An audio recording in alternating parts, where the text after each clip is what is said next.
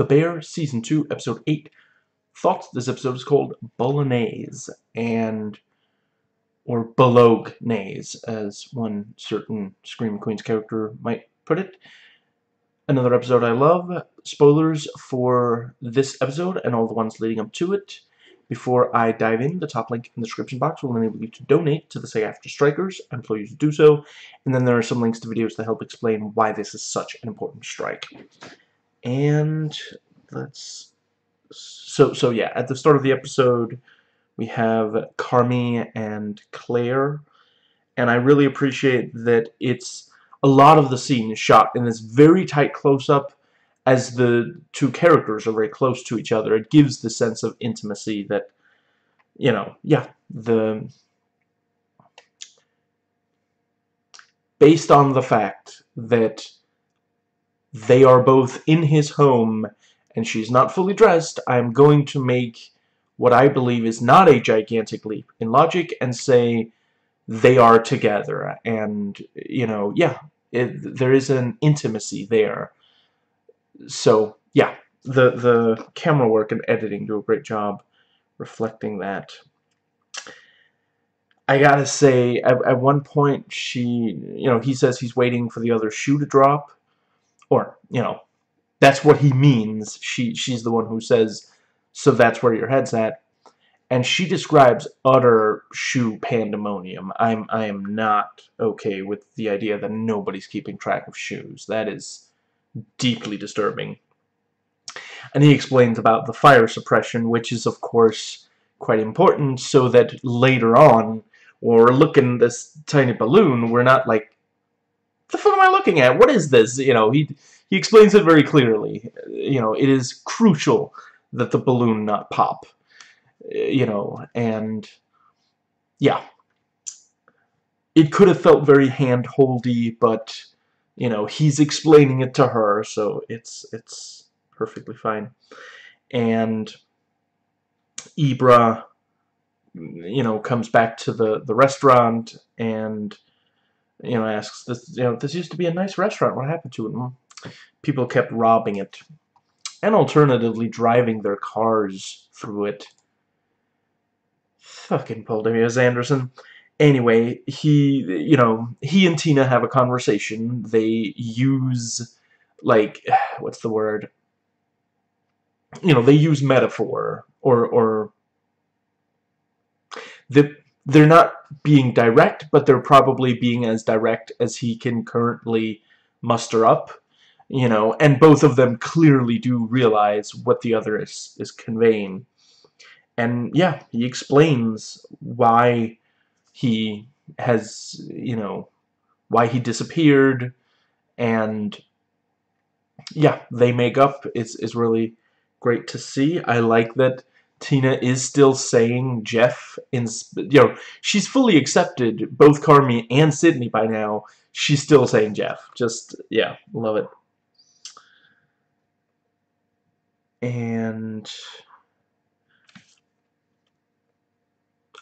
I can't put into words how much I love that when Richie and Carmy make it, you know, when they're like, okay, you know what, we can do this.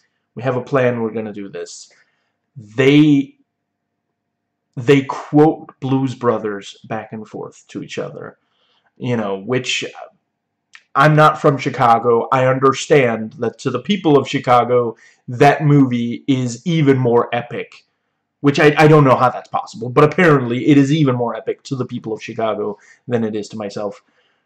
Just, yeah, absolutely love it. And that is about... Right, and Sydney is like, Marcus, why didn't you say hi when you know, came in? Is this some sort of Danish custom? Dude. I'm gonna let it go because the show has said a lot of positive things about Denmark. I'm joking. The show is joking. I'm joking. And yeah, I liked the bringing in the freshmen, which, you know, I swear one of them was like on some college humor stuff. Maybe that game show where they have to, not game show, the show where they have to convince the others that they're not the one who's high. I think it's something like that. Cannot find her name in the credits at all. I don't know, but yeah, I hope she gets lines next time we see her. It was very funny that they're standing like they're, you know, standing stock still there, and Tina comes out looking like some fucking drill instructor or something. And yeah, Richie is going to apologize to Sugar, and she wants a witness, and he's also like, yeah, let's go. And you know, it is a genuine apology, and it's showing a lot of self-reflection. I like when Sydney, you know, she's looking at like Carmi's drawings, and she's like, what is this Sistine Chapel shit? Like, you've got shading in there. Oh, so we're running our menu by Claire now, is that it? And you know, they do end up, you know, she does the sign on her chest thing that, you know, the first time he showed it, she thought, you know, are you having a heart attack? But yeah, you know, and yeah, both of them explain I've been really stressed. I've been tired. I'm sorry I blew up at you. And the thing with, you know, you gotta find out if Claire is your girlfriend or a girl that's a friend. You know that, yeah, running throughout the episode. And Richie doesn't want them to hire that one seemingly very qualified, you know, candidate because she didn't unfuck the napkin that he fucked. And yeah, and Carmi and Fact talk about the girlfriend, you know, how do you find out? And yeah, all this stuff. And yeah, Jimmy and Sugar meet, and we get a new, you know, yeah, for sure, like, they do really have to open in 10 days, or they are fucked. And I'm not going to repeat it, but the lightning, I could appreciate the you know, if you want to do, like, offensive, you know, because you understand why Neil is saying it, you know. So yeah, he says it several times, and each time he gets chewed out for it, and finally he explains why he's saying it, you know. And yeah, it was I laughed, I did. But yeah, it was really a great, you know, that is the thing that, you know, it hadn't really dawned on. I'll admit it hadn't dawned on me. I guess it's possible other viewers had, but yeah, obviously when Mikey tried to burn the place down, he, you know, fucked the fire suppression system, and now that they know that, you know, Fack can go and fix it. So yeah, that was a great, you know, I'm really glad it wasn't just a, oh, you know, what is, it just came, you know, without anything, it just worked out. And what was the, and the fact that he got the idea from the picture that's partially burned, you know, why is it burnt? Because Mikey was a psycho or crazy, something like that, you know, on drugs, something. And yeah, and when he explained, you know, yeah, Fack explains to Richie about, you know, he's gonna unfuck the fire suppression system, and Richie responds, "Make it so." Quality Star Trek reference. Let's see, and yeah, so the examiner is what he's credited as, shows up. Lance Baker, cool to see him again in a thing. And yeah, he, you know, yeah, fires up the thing, and we get these, several of the characters, we get these flashes of memories, and just, yeah, the relief when, there is a path, just I don't, I'm guessing in real life they probably also do, the fact that he's verbally counting down from 10 to 0 is just, it makes it so much better than it would be if not.